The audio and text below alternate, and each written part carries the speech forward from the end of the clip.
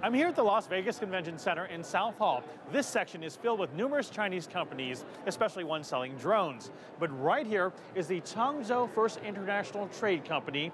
Yesterday, they were selling a device called the Trotter, a sort of skateboard, hoverboard device that has one wheel in the middle. Yesterday, federal marshals raided this booth.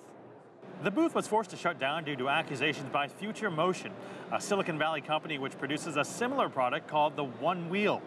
A bystander showed me this photo, which was taken at the time of the raid. Although chaotic, a nearby vendor told me he saw signs being torn down and one female representative crying over the matter. Another bystander told me he saw the accused walking out in handcuffs. The Consumer Technology Association, the owner and producer of CES, issued a statement saying it supports intellectual property and the rule of law. So a little drama here at CES, but really only one booth out of more than 36,000. For the rest, the show goes on with trend-setting, innovative, and some crazy tech that seeks to inspire. Going electric. From the high-end race car to the high-tech family vehicle, green power is making a statement at CES. Electric modes of transport, like the Executor, are becoming more and more popular. This one just pops open like this, just a seat, hop on, and I'm off to the races. The Executor is no harder to ride than a bicycle and can hit speeds of 25 kilometers per hour. It travels up to 24 kilometers on a single 4-hour charge. Other tech utilized vertical space.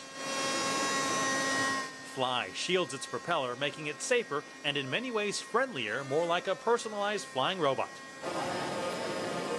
But despite hundreds of drones at CES vying for attention, Chinese company Ehang unveiled an aerial vehicle that dwarfed them all.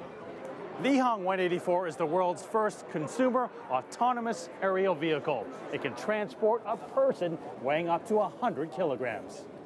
And the all-electric vehicle is designed to take that person up to 3,500 meters high for a 23-minute journey. After selecting a flight plan, a passenger just needs to click on the controls twice, once to take off and once to land. So it's absolute safe because even one rotor, like one motor or one propeller, two propeller, 3, 4 are not working, right? I mean, this air vehicle still hover, still fly, still will be able to fly to the nearest possible landing point, making sure the passenger is safe. At CES, nearly every attendee had at least one virtual experience, whether in a crowd or alone. Using an HTC Vive headset and tools, along with the power of Intel processing, animator Matthew Taylor is painting from within his art. I could spend about a whole day inside of here, just making my own world. Yeah, I didn't want to get out of it. I wanted to stay. It's like, oh, I could do so much. It changed my style in a sense, whereas in animation I'm drawing flat. Now I'm thinking in volume, thinking geometrically in space. So I'm doing things different. At CES, technology is working to transform society, both inside and out. Mark New, CCTV, Las Vegas.